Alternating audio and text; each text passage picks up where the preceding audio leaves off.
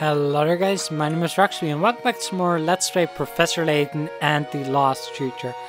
We're making our way over to the casino to meet this mysterious future look, so let's just go ahead, head north, because I think we're almost there. Ah, well, there it is. That is definitely a casino, alright. Yeah, I guess we found Gilded 7. So yeah, I guess we'll have to look up close and see the inside as well. But before we do that, if we check out this fountain here, you can see some splashes. And if we keep splashing around, we can find a hidden puzzle. Yeah, we've stumbled across a hidden puzzle. So this is hidden puzzle number 144, Mr. 820. One of the 5 people shown below has a very unique nickname, Mr. 820. A rather odd moniker, I'm sure you'll agree, though apparently everybody who sees this person thinks it's just perfect. Well then, who is Mr. 820? Circle this person and touch submit. So, there are 5 people here and one of them is Mr. 820. Now, it's pretty easy to dismiss persons C and D because they are women, and we have a Mr. 820, so those can't be it. Now, another thing is to keep in mind is that every person who sees him thinks it's Mr. 820, so it can't be the clothes. So while A has the clothes that say 820, that it could be that someday he wears something completely different and the 820 wouldn't make sense anymore.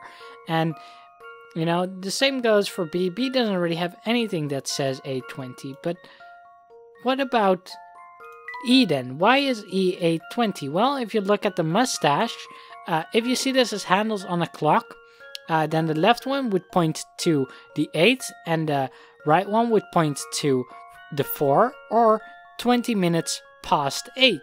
So that is why Mr. E is 820. How about this? I knew it! And yeah, there we go. The handles of his mustache represent the time on a clock. Pretty funny puzzle. I quite like it.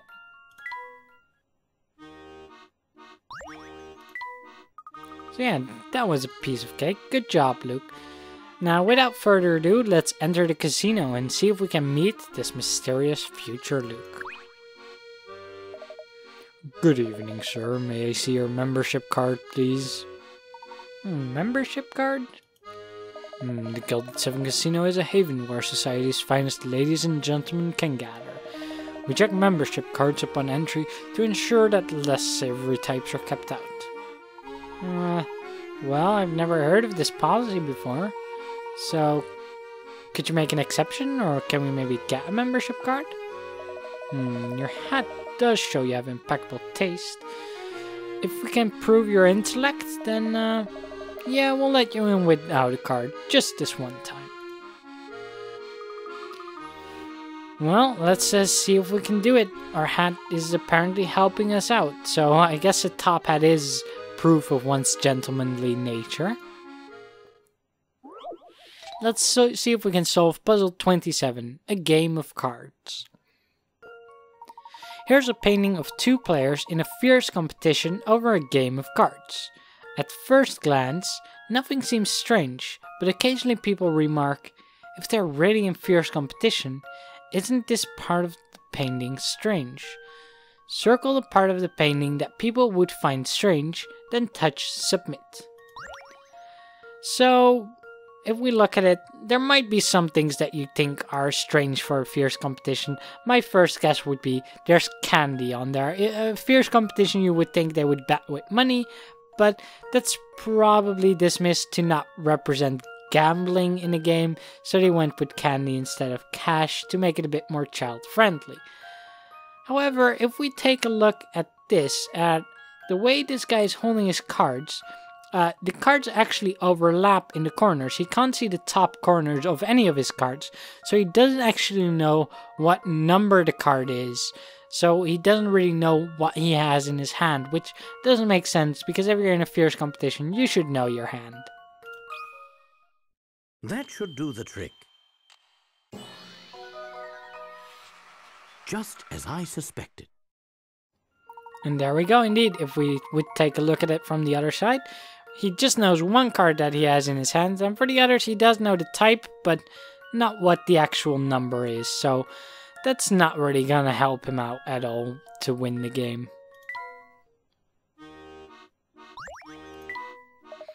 Expertly solved, sir. You've earned the right to enjoy our exclusive facilities. Welcome to the Gilded Seven. Wow, fountains, a floor, rich owner. Well, casinos do make a lot of money from what I've been told. But yeah, try to keep your voice down. We don't want to attract too much attention to ourselves, of course. But yeah, it's definitely an impressive looking casino. Quite large, so it might be tricky to find your future self. Let's see if we can do it. So you're... He's the future me? It's good to finally meet you, Professor.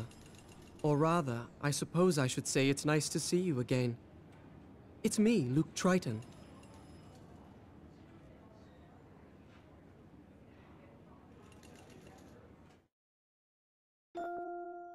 Hello, Luke. Well, this is interesting. Didn't take us any time at all, but he does look like Luke. Hi, Professor. Oh, you're talking to him. Yeah, I figured that was clear. This is going to take some getting used to.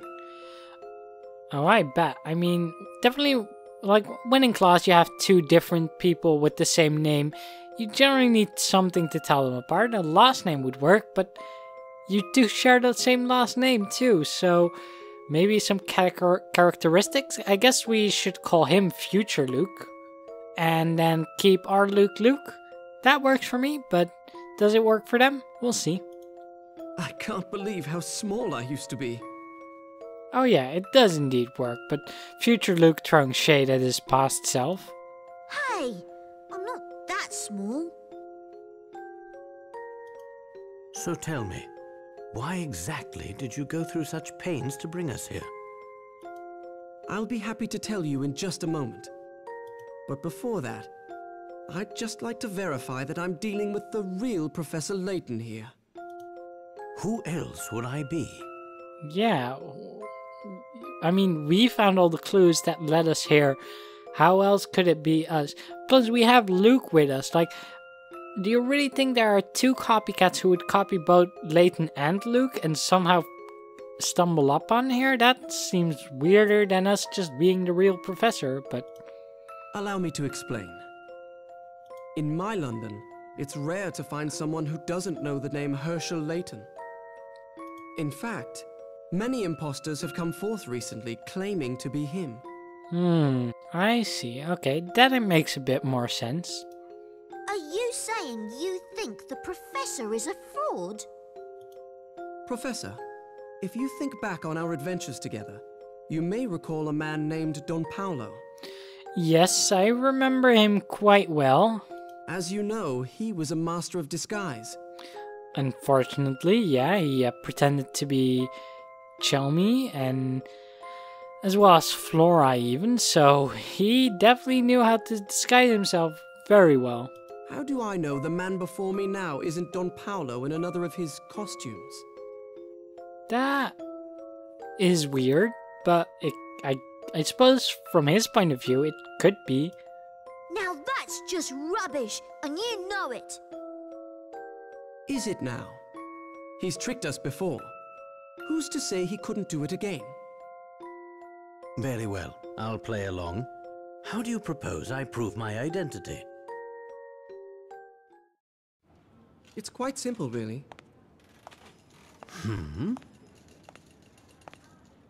Professor, I challenge you to a battle of wits.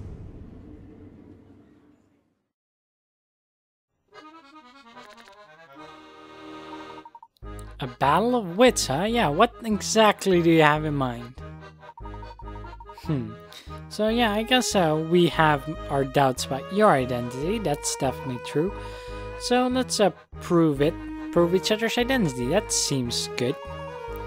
So we will demonstrate the power of our respective intellects. There's a puzzle that can only be solved by someone like us. And if we find the solution, then we can present him with a similar challenge. Sounds fair. And yeah, if he is who he says he is, he should have no trouble solving it. I agree. So let's get started. There's 4 cards arranged according to the following set of conditions. A heart is next to a diamond. A club is not next to a spade. And finally, a heart is directly to the right of a club. Using just these 3 conditions, I challenge you to find the spade amongst these 4 cards. So, luckily we get it on the top screen. It's also explained once more, so we can work things out. So let's try to do just that then. We know that a heart is to the right of a club, but it's also next to a diamond. So a diamond must be to the left of the heart. So a heart is somehow... a heart must be either this one or this one must be a heart, because it is next to both a spade and a diamond. Now we know that the club is not next to the spade.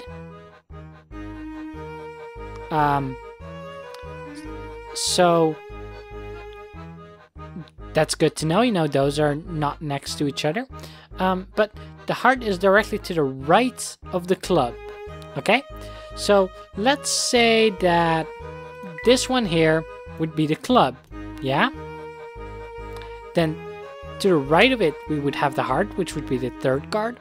And at the end, we would have the diamond. However, that means that the first card would be the spade. This is impossible because the spade can't be right next to the club. That means that the heart must be this card here. That means that to the left of it is a club. And then next to the heart, of course, is the diamond. And finally, the spade that we need is the card on the far right. That should be our layout. So I'm going to touch the card on the right because that's the spade. And that is indeed the location of the spade. Very impressive. So yeah. Club, heart, diamond, spade. So yeah, thank you. So how about a puzzle of our own design, huh? Let's see, what puzzle are we gonna give him? So yeah, we'll stick with a similar puzzle. But here are Layton's conditions. A club lies directly to the right of a heart. A diamond is on the far left or far right and has a heart next to it. And finally, a club is also the far left of far right card. Can you find the spade using these conditions? And now it's Future Luke's turn to solve the puzzle. Let's see how he handles this one.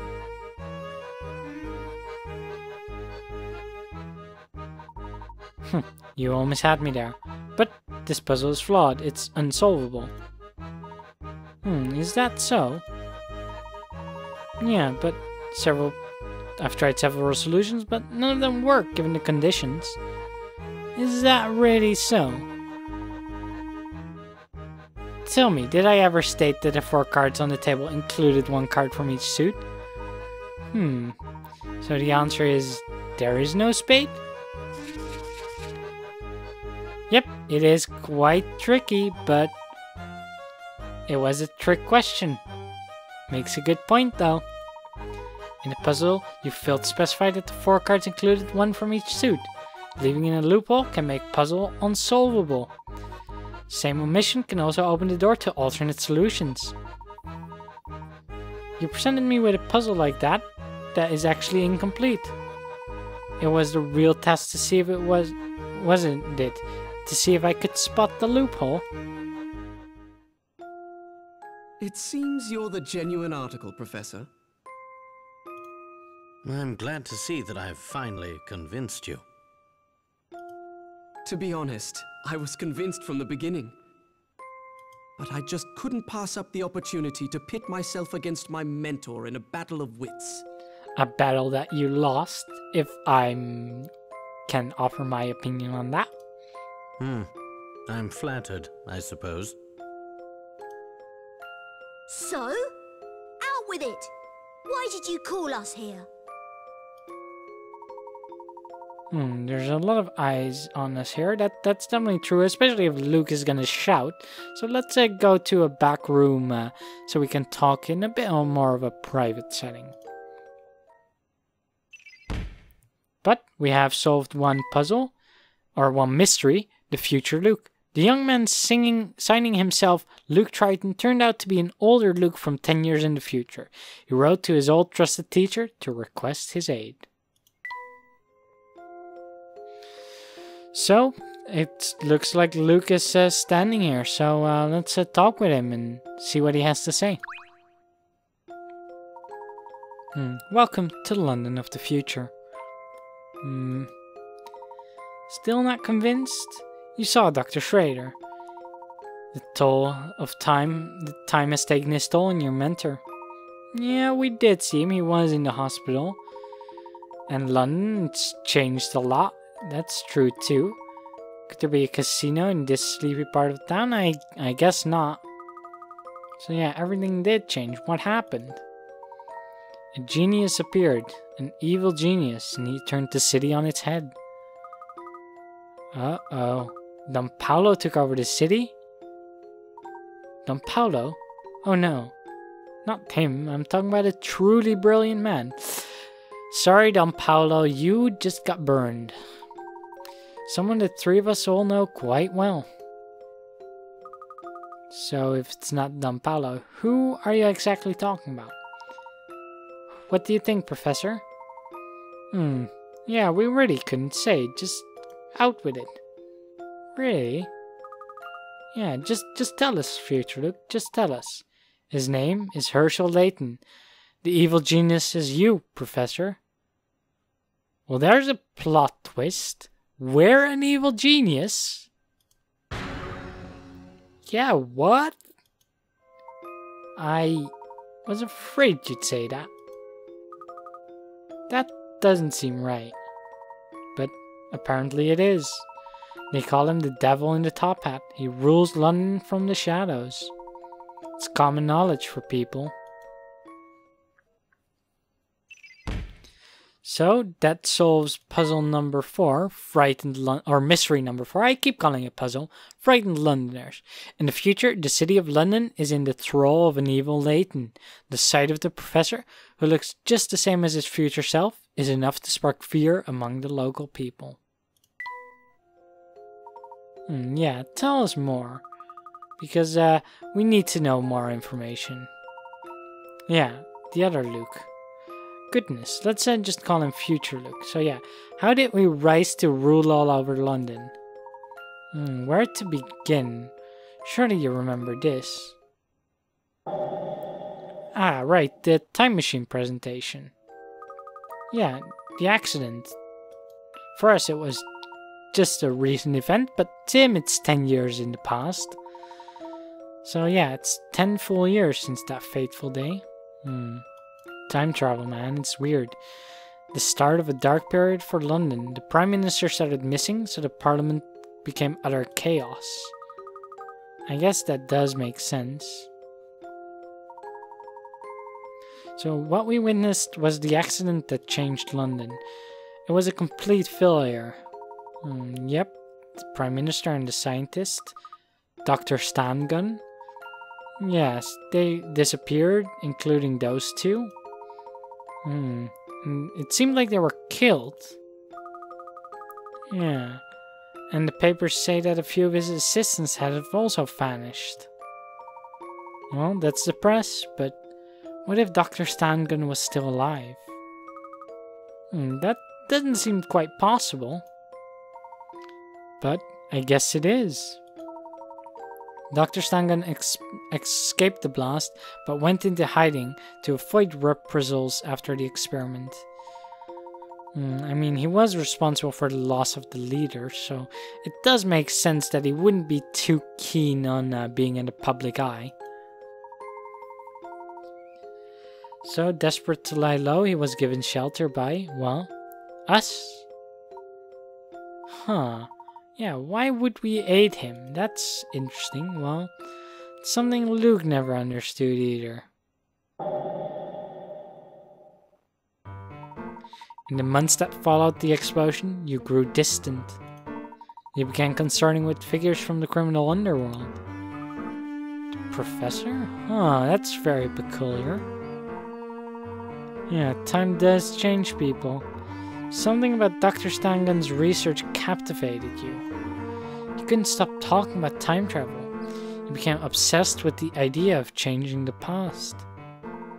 Changing the past? Dr. Stangen was interested in continuing his research, but he needed money. So you used your intellect to assume control of the London's underworld. Huh. This is very, very interesting. Of course, some people tried to stop you, but none were a match for Professor Layton. For long, you raked in cash from various dodgy businesses. Dr. Stangen got all the funding he needed, and before long, completed his time machine. So, you mean... Yep, the time machine in the clock shop on Midland Road. Though I suppose completed is the wrong word, as it's not quite complete. In what way? Well, the user can't select a destination. You can't select the place, nor the time you wish to travel to. So it's more of a tunnel between two periods in time. A wormhole, as it were. And by sheer chance, it opened in the clock shop and crosses the 10 years between our two times. So we can now go back between your present and future Luke's present. Interesting. So you used the wormhole to bring us the message and get us here. But the wormhole is very important to our future self. So apparently our Layton keeps an eye on it, doesn't he? How did you get access? Well, I'll get to that, but there's more pressing matters first. Well, yeah, tell us, why did you call us here? We haven't lost touch at all, of course not. You want our help stopping ourselves? Yeah, you want us to stop ourselves? Well, the other Layton is working to build a fully operational time machine. He's been going back into your time to gather every bright scientist working in time travel. Why go to the past? Well, many experts were lost when Stangen's presentation went awry. So he had to go back in time before the blast to gather the talent. Interesting. Interesting tactic. Makes sense in the circumstances. But yeah, things are already bad. If he can build a fully functional time machine, things could get even worse. So we need to stop him before his time machine is complete. And the only person who can succeed is, well, Professor Layton, right? Exactly right. We have to fight fire with fire, because no one else stands up to him. But how? Yeah, we don't know the future London at all. We don't know where to even start looking. Well, that's something we have to overcome together. His actions are shrouded in secrecy. However, his base of operations is well known, so we can start with that. So this casino isn't his headquarters? No, it's just one of the ways he makes money. His headquarters are in the heart of Chinatown. Well, let's visit that place and learn it, see if we can learn more. But yeah, there's a lot of this situation that is very dubious and very peculiar. But I guess we have to find future Layton and figure out more. So yeah, he figured we'd say that. So past Luke is also coming with us, of course. If we can't count on ourselves, who could we count on? That is a bit weird, but sure, that makes sense. Well, we'll have to get used to it soon because, well, we need to stop evil Layton and we need all the hands we can get. Oh, but there's one more interesting fact. What's that? There's no record of a scientist matching Dr. Stangen's name and description. It's a false name. Is that so? Yeah, whoever he was, he hid his real identity from the people at the presentation. Yeah, it did seem like very few people knew the man. So why did he use a false name? What was he planning? Another interesting question. A lot of things don't seem to make a lot of sense, but I guess we'll have to just figure them out as we go on. But we can talk more later. For now, let's head back to Flatstone Street. With that, we got 2 more mysteries and solved 2, but you know what? We'll talk about those next time, as this episode has gone on long enough. Thank you guys very much for watching. If you enjoyed it and you want to see more, then do consider subscribing to my channel down below, and maybe leave a thumbs up on this video, and I will see you all next time.